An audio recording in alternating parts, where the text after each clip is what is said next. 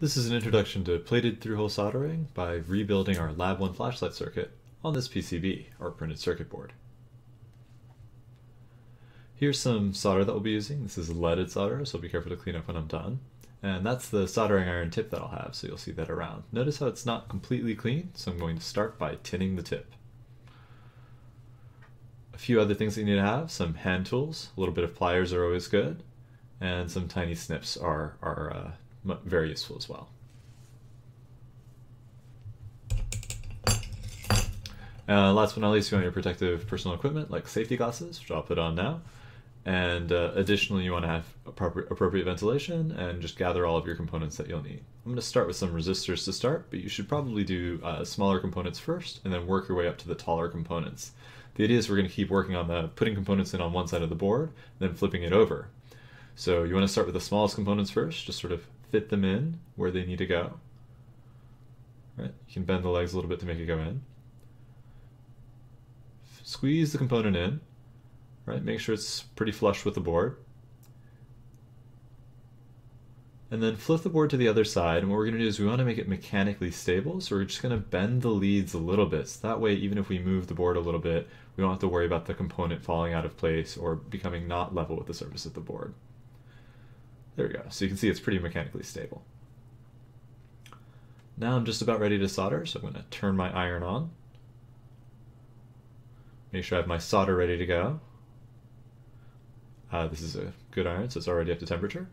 And you can see it's not completely clean, so I'm just going to go ahead, wipe it a little bit on the sponge off screen, and tin the tip. I always start by doing that. And you'll see that I do it a lot throughout the overall process. So that's a little bit excessive, but I wanted to show you that. Just wipe off the excess in your sponge. And voila! Notice how the tip is much shinier. So now we're going to follow our four-phase process. Right? First, we're going to apply heat. Then, I'm going to flow the solder in, like so. Then I notice how I leave the heat on for a little bit more before I remove the iron. So apply heat, flow solder, remove heat. That's it. That's the four-phase process that'll ensure a lot of really good, robust joints. And you can check them by seeing how shiny they are. So they should be about as shiny as the rest of the tinned pads that you see on the circuit. Last but not least, you want to trim the excess lengths on the leads. Just be careful not to let them fly into your eye. You can hold it with your finger to keep it stable. And there we go. That's how we were going to assemble pretty much every component on here. I'm speeding up a lot more of the assembly, so the rest of this is just going to be a lot of assembling components as you go, working from the shortest components to the board on up to the tallest components. Here's all the resistors in place. Next, we want to do our diodes. Be careful, there are two different types of diodes. You don't want to mix them up. You don't mix up your SD103 with your 1M4148s. So I'm going to take my diodes, just like I did, and notice that there's a tiny bar on the silk screen, the label for the, there's the bar right there, the label for the printed circuit board. So make sure that the bar on the diode, the little black bar, lines up with that bar. If you do that, you'll be all set. So go ahead, put it in, and then assembling your diodes, just the same as assembling every other component. All right, so put a few more components in. You might find it easy to load a bunch of components onto one side of the board. Retin the tip as you need to. So notice I've got 3 or 4 different components that I'm going to solder all at once. And then a little bit of high speed here. I'm just going to go through and solder everything pretty quickly. Exact same four-phase process. Notice that I'm wiping the sponge off and retinning as necessary. One thing is, when you're clipping a lot of these pieces, just make sure they're not going to fly off. I use my finger to make sure they don't go all over the place. Also be careful with your LEDs. Orientation matters. Make sure that flat side lines up with the bar on the schematic.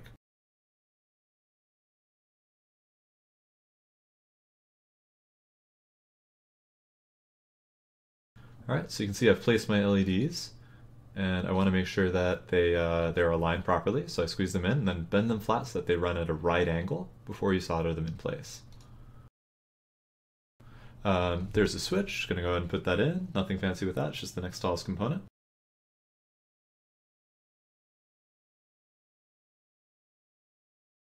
Pin 1 aligns with pin 1 on the silk screen. So there's a little notch that shows where the pin 1 is on the left side of that. So I'm going to go ahead, flip the board over. Then the next thing I got to do is make sure that we tack opposite corners of the integrated circuit in place. So first I do pin 1, and then I go ahead and do pin 8. And then you flip it over and make sure that the chip is properly aligned and flush with the board. It's very, very hard to fix the pin once you have everything in. Now that it's aligned, I can just quickly solder the rest of the pins, and that's all good to go. Going ahead and solving the rest of the board, it's pretty straightforward. Just be careful with the potentiometer's orientation and ask an instructor if you're unsure. You want to make sure that when you rotate it right, it goes up. Last but not least, we've got our battery clips. Notice how there's a big one and a small one, a male and a female side. It's labeled on the silkscreen, big clip, small clip. Should be fairly obvious, but again, ask if you're unsure. And you've got to be careful soldering these because they'll wiggle a lot when they're in the board. So make sure that you mechanically brace it when you flip it over to solder, that they're perfectly aligned. If they're not aligned, it's going to be kind of hard to get your battery in there. Another really good, important gotcha with these clips is that they are flexible. You're going to be tempted to touch them with your hands, but if you do, they will hurt. It's metal. It'll be very, very hot. So here we go. Now we've got our assembled board. You think we're ready to test it? Before putting the battery in, go ahead and use a multimeter and measure if there's any shorts between power and ground. You want the switch to be in the on position for this, so I'm just testing it right at the battery clip. And you can see right over there it's saying OL overload, so the rails aren't shorted. Another good test to do is beep mode, and what that'll do is it'll beep if things are conductive. So you can make sure that your solder worked and, different parts in the circuit that are supposed to be connected are connected.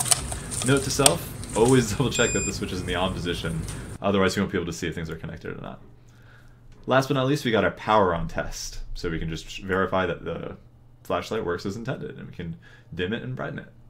Alright, are we done yet? No! We gotta make sure, first and foremost, that we clean up after our leaded waste. Sure, our circuit's ready to go, but we don't want to leave leaded waste in the environment. So grab a leaded waste disposal container and make sure you collect anything that could have been exposed to lead and toss it in there. Still not done. Remember, we got to clean that flux off. So this is some flux remover, just branded Very Clean. So it's just really simple. Remove your battery first, spray the board, both sides, and wipe it down with a paper towel. Still not quite done. You got to make sure that when you're done, you wash your hands with soap and water. Also be sure to make sure the soldering iron is off and unplugged. Thank you for your time, and let us know if you have any questions.